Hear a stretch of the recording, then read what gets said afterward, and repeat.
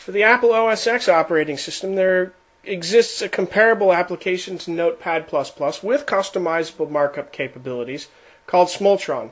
Versions exist for most OS X platform types, and it can be found at the link posted in the slide.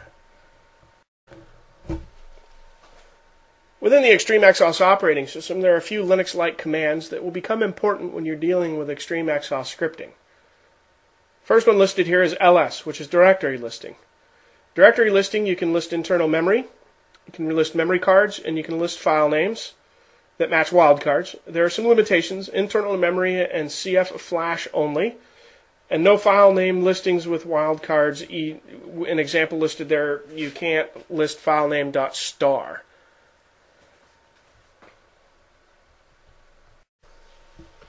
This is a screen capture of a directory listing. It's a directory listing off of an ExtremeXOS switch, and as you can see, there are a few files on there to show that it's listing the files. We have some .xsf, some .cfg, and a .pol. Those represent quickly identifying some scripts, some configuration files, and a policy file. The cp command, or copy. This is also important for a couple of reasons. You can copy files to local flash or use USB. You can copy to another file name, so copy file name.xsf to file name.back.xsf.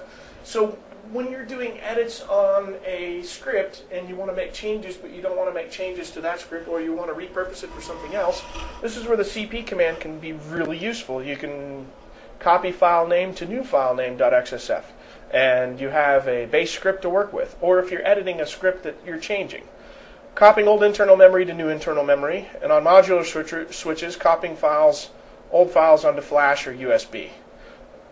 Some of the limitations: file names are case sensitive. I don't know if that's really a limitation, but it's something important to note. So you can have uppercase F file name and lowercase f file name, and it would be two separate files. Down to the limit areas of the XOS operating system. You only have access to the CF flash, USB, restricted internal memory locations, and OS flash. So there's only basically 4 places that you can copy to and from, and the rest of it is restricted.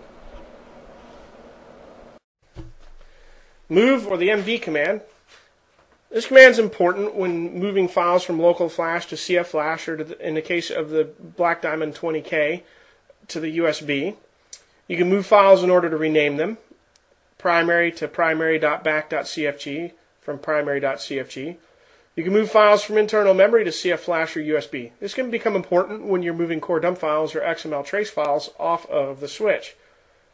File names are case sensitive. Again, uppercase F file and lowercase f file are 2 different files. When you rename a file with a given extension, you got to remember a couple of things. XML formatted configuration files have the .cfg extension. This means that the switch will recognize that those are configuration files that it can run, and it will expect XML formatting. ASCII formatted configuration files have the .xsf file extension. This means the switch will know to execute this like a script. Policy files have the .pol extension, and core dump files have the .gz extension. The RM, or the remove command, removes files from non-volatile memory. When you delete a file from the switch, there's going to be a message that's going to pop up, and it's going to ask you a question, yes or no, whether you want to delete it. When you delete a file from the ExtremeXOS OS, it is gone.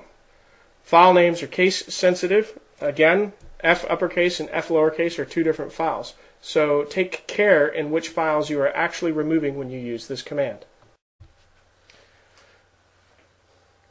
Load script name. It's a pretty important command.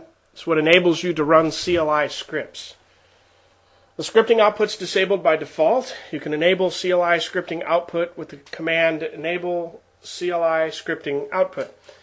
It's disabled by default to silence the script output to the CLI. There are some cases when you might want to see that. An example of loading a script is on the slide at the last bullet, load script configure switch.xsf. Currently, you cannot call a script from within a script. However, in the future, this may be possible. In the next section, we're going to discuss variables. So let's get down to the root of it. What is a variable? It's a named container for data. In any scripting or coding language, you now know what a variable is. It's a named container for data. Whether it's Java, where it's sitting in the JVM memory space that it can reference, where it's in C, where you're doing either a pointer or a reference to an actual memory location, whether it's ExtremeXOS, that it's a container within the Tickle engine that's got variable data in it for access. In short, it's a named container for data. What does it mean to XOS? It's a variable which is information accessible by XOS scripts and UPMs. So it's the named containers that scripting uses when it wants to make changes or it wants to interact. It calls to these variables to do things. How can they be used? Well, scripts and UPMs can access them in command strings. One example would be if you want to create a series of VLANs, which we'll see this in later modules and some examples. You can create a VLAN counter variable and then through scripting increment this counter. So each time you create a VLAN, the variable changes, and you can create VLANs with 4 or 5 lines of code, create thousands of them. So variables are very powerful.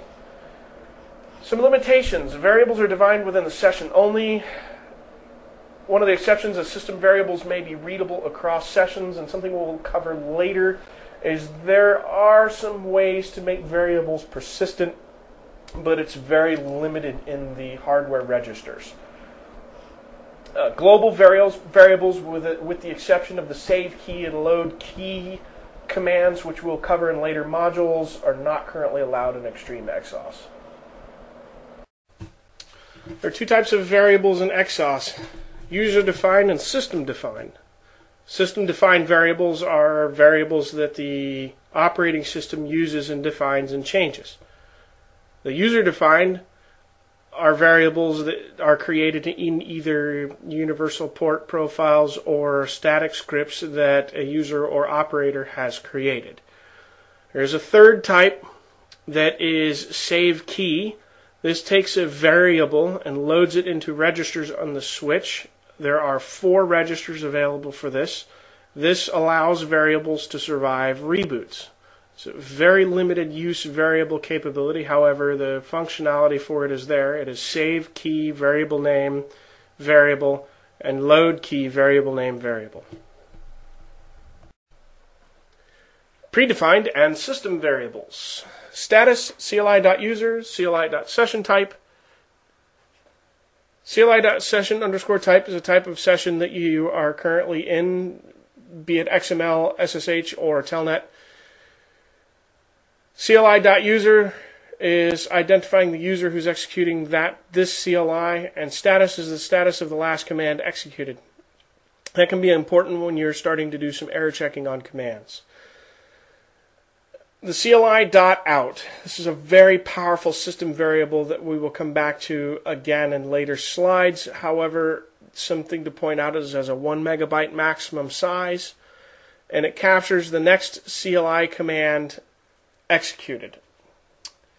You must define this variable before it's used, and it is defined as follows: set var CLI.out, quote, end quote, or set var CLI.out with a 0. It's recommended that you delete this variable after each use, because it is a volatile command, meaning that if you run more commands at the CLI, it will capture them and will continue to change. You must enable CLI scripting before using these variables or executing a script.